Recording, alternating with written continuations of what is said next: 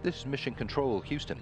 The International Space Station's Expedition 36 crew is wrapping up a busy week on orbit, one in which they have split most of their attention between things coming in and things going out. The station received more than 7 tons of supplies when the automated transfer vehicle number 4 docked to the Zvezda module on June 15th.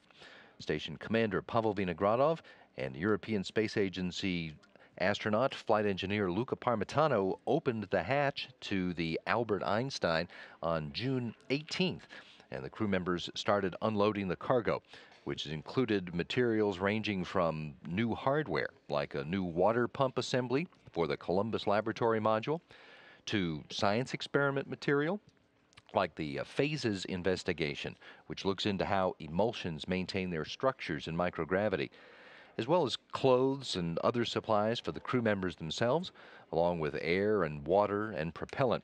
The unloading operations on the European Space Agency provided cargo vehicle continued throughout the week. So did preparation for 2 crew members to exit the station on Monday, June 24th. Flight engineers Alexander Mazurkin and Fyodor Yurchikhin will be going outside next week to replace a fluid flow control valve panel on the exterior of the Zarya module, to install clamps there for later cables that will route power from the U.S. segment of the station to a new Russian laboratory module, which is expected to arrive on orbit late this year. They're also going to remove and install experiments on the exterior of the Zvezda module and inspect and take samples of thermal insulation on the outside of the Russian modules. All week long, they and their crewmates have been getting ready for that spacewalk.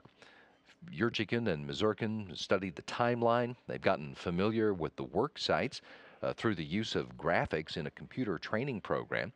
They've checked out the integrity of the Orlan spacesuits that they'll wear and outfitted those suits with all the necessary equipment, including helmet lights and cameras that are borrowed from the U.S. spacesuits.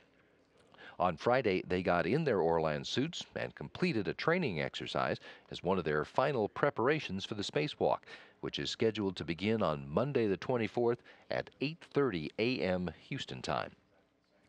This week, the crew members worked with a variety of experiments, too. On Monday, flight engineer Chris Cassidy took part in the first ever test of how well a crew member on orbit can remotely control a robot on the surface of the heavenly body about which he or she is operating. For this test, Cassidy sent commands to a rover that was located on the ground at the Ames Research Center in California, and developers are working out bugs in the system, a system that's intended to help an astronaut who's flying around the moon or an asteroid or some other body use remote control to explore those worlds or to build structures on them that will support future human explorers. Throughout the week, Cassidy, Parmitano, and flight engineer Karen Nyberg worked with the spinal ultrasound experiment. Investigators want to know more about how an astronaut's spine is impacted by being in weightlessness, and they use ultrasound to gather data throughout the mission. It'll be studied along with data that is gathered pre-flight and post-flight for comparison's sake. The spinal ultrasound experiment also has the added benefit of developing the technology and examination techniques that can be used by people on the Earth in areas of the planet that don't have access to a large and expensive MRI machine to do the same thing. Crew members had a couple of chances during the week to talk directly to us Earthlings about what they're doing on orbit. On Tuesday, Parmitano conducted an interview with Euronews about the arrival of the European cargo ship and his early experiences on board the station. And on Wednesday, Cassidy and Nyberg answered questions about life on orbit from students who are gathered at the Kansas Cosmosphere.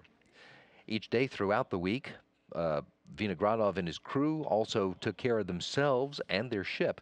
They spent a couple of hours each day exercising to maintain their overall physical fitness and to fight off the harmful effects of spending a prolonged period of time in low Earth orbit environment. They also conducted the routine maintenance on station systems to keep all of them in good shape to support their science mission. In the weekend, they'll all get a chance for some off-duty time to rest up, to have conferences with their families on Earth, but also to get ready for the focal point of Monday, a 6-hour spacewalk outside the Russian segment of the International Space Station.